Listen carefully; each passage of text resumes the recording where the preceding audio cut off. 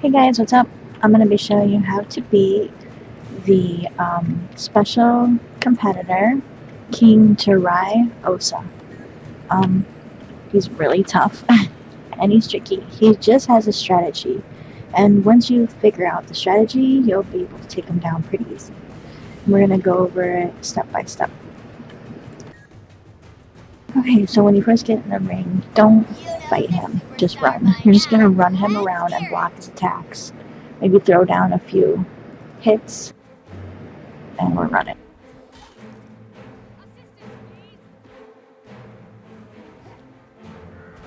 Protected.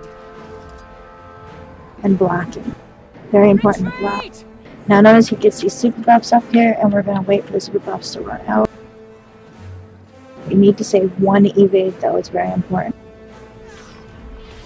Okay, super buffs running out, he's going to go back to his middle. So he jumps in the middle, now he's going to throw a shield, we're going to evade the shield. And we're going to hit him. Refreshing, I feel energized.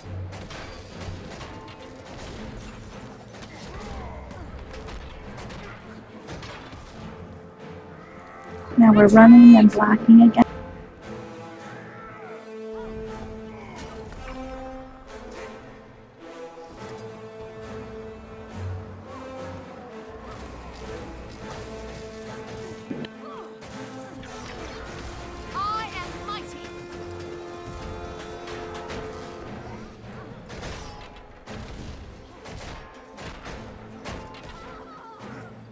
Okay, now you notice how he's actually gone and lost his sword and shield, so we can take him down faster.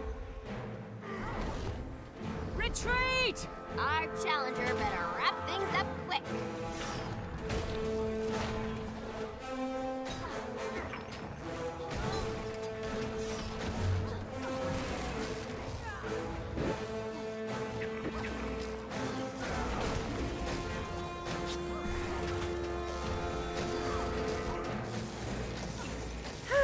That feels better.